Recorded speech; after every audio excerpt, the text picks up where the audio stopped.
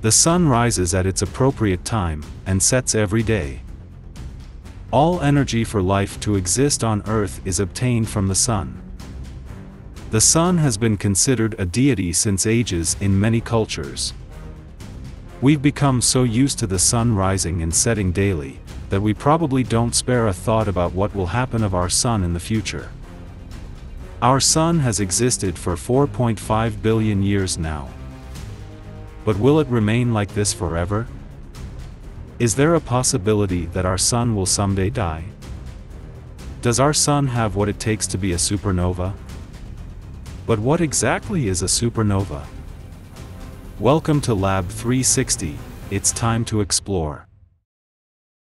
A supernova, simply put, is an extremely bright, super powerful explosion of a star. It's the biggest blast humans can ever see. There are two ways a supernova can occur. It can occur during the last stages of a dying, massive star. By massive, we mean a star which weighs at least 10 power 31 kilograms, that is 1 with 31 zeros. The massive star suddenly implodes during its last stages, unable to hold against gravity, resulting in a supernova. The second way in which a supernova can occur is when a white dwarf accumulates enough mass from its binary companion. The end result of a supernova explosion is either a neutron star or a black hole, both exotic objects. A supernova can be as bright as an entire galaxy at its peak, and will fade over months. Indeed, a supernova is a rare and fantastic phenomenon. Data suggests that supernovae occur in a galaxy thrice in a century, making them an extremely rare phenomenon. If a supernova occurs anywhere in our vast Milky Way, it is expected to be visible via modern telescopes, unless blocked by space dust. Material many times the mass of the Sun is expelled at speed several % of the speed of light in a supernova explosion. This sends a shockwave in the surrounding interstellar medium, sweeping up an expanding shell of gas. This shockwave, when it hits clouds of hydrogen gas, can trigger the formation of new stars. In fact, that is how our Sun formed. With a nearby supernova, our Sun was born. But will the Sun itself die with a supernova blast? Let's first get to know a little more about our Sun. Our Sun is a very ordinary star among 100 billion others dotting our Milky Way. It is a massive ball of ionized gases or plasma, with 3/4 of its mass made of hydrogen gas. The Sun is 8 light-minutes away from the Earth, meaning light from the Sun takes 8 minutes 19 seconds to reach us.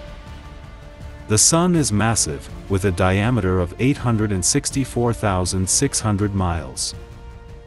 109 Earths could line up inside the Sun's diameter. Did you know that the Sun is so huge that it makes up 99.86% of the total mass of the solar system? The Sun also rotates on its axis just like the Earth's 24-hour rotation. As the Sun is so massive and made entirely of gas, its equator rotates faster than the poles. Isn't that amazing? Its equatorial region takes about 25 days to complete one rotation, while the polar regions rotate more slowly, taking 35 days to complete one rotation. The temperature of the surface of the Sun is around 5,000 Kelvin. But now let's come to the main factor which decides whether a star can end its life by exploding in a supernova. As mentioned before, only stars having a mass of at least 10 power 31 kilograms can explode in a supernova. Now the Sun's mass is 2 into 10 power 30 kilograms, which is 5 times lesser than that needed for a star to die as a supernova.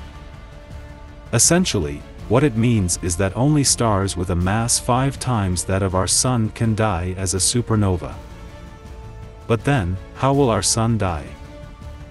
Though not a supernova, the death of our star is going to be no less fascinating. The life cycle of a star like our Sun is very fascinating. Currently our Sun is around 4.5 billion years old.